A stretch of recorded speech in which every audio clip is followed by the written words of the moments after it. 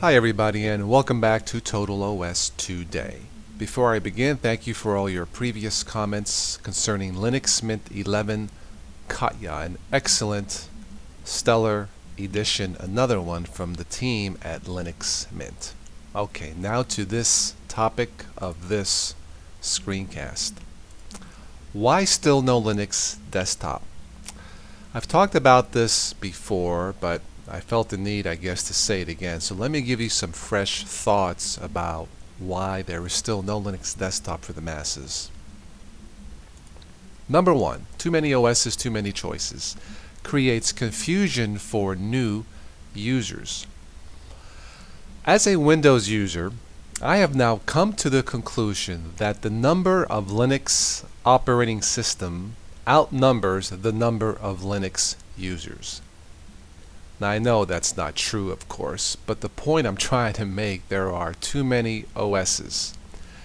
And not all of them are very good. Out of the hundreds and maybe thousands, I guess, only a few can really qualify as an outstanding operating system based on Linux. And too many choices creates confusion for new users, especially Windows users who want to try a Linux-based operating system. Number two, who is the voice or face of Linux? Who can a new user relate to? Several months back, I received a very nice, very kind personal message from a viewer, and I forget who it is or it was. If you know who you are, please let me know. And the message went something like, "Hey, in case you didn't know this, you have a nice or a smooth voice, or you sound like the other guy from Twill, This Week in Linux. You both have smooth voices, and I thought you guys are the same." Cute. Thank you for the message. No, we're not the same. I have the better voice, but Twill is a lot smarter than me. Anyway, the point I'm trying to get at is, who speaks for Linux? Who is the voice of Linux? Sure, I have a Total OS Today channel, and the purpose of my channel is to convince Linux or Windows users to try Linux. Twill, or this Week in Linux, another outstanding YouTube channel, mainly talks about Linux and does a very good job.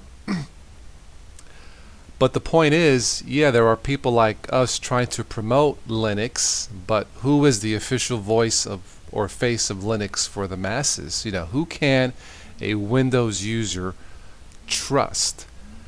Sure, someone like me who has Windows and uses Linux, I can probably, and I have convinced Windows users to try Linux. And of course, getting back to the smooth voice of Twill, I think his name is Jordan. Hi, Jordan.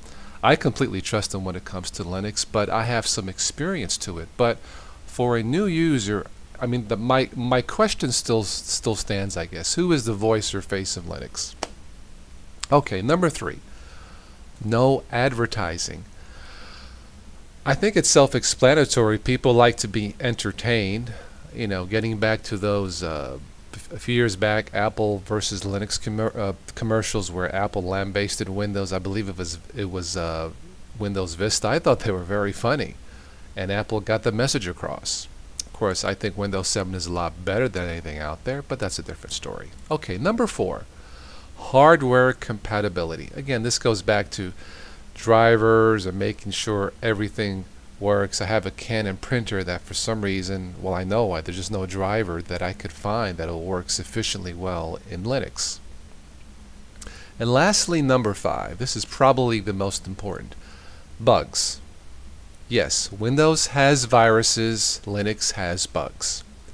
Linux Mint and Zorin releases when ready, not when finished. Let me say this again. Linux Mint OSs and Zorin OSs, they release when ready, not when finished. Are you listening, Ubuntu? The last three have been somewhat disappointing, although I will say Nani Narwhal with Unity looks cool. I'm not ready to take the plunge yet into Unity, But as a Windows user, I kind of like it because it's different, but I'm not ready to give up Windows 7 yet. Okay, those are my thoughts. Let me know what you think of why still no Linux desktop. Too many OSs, too many choices. Who is the voice or face of Linux? No advertising, hardware compatibility, and bugs. Let me know. Post it on the Total OS Today website or on my YouTube channel. And as always, please don't forget to subscribe, rate, and comment. And I will catch you, as always, sometime in the future. Thank you.